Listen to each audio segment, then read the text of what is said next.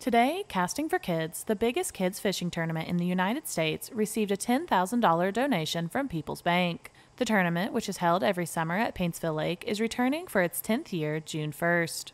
The organization raises funding year-round not only for the Casting for Kids tournament, but to donate to the Shriners Children's Hospital.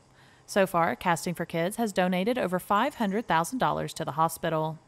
This year, Casting for Kids will also host a fishing event for kids with special needs or mobility issues May 31st. Both days are completely free to attend, and registration is now open. The donation was accepted by Casting for Kids co-founder Chris Ferguson, who said the tournament wouldn't be possible without community partners. For more information on the tournament, go to castingforkids.net. Reporting for Mountaintop News, I'm Brianna Robinson.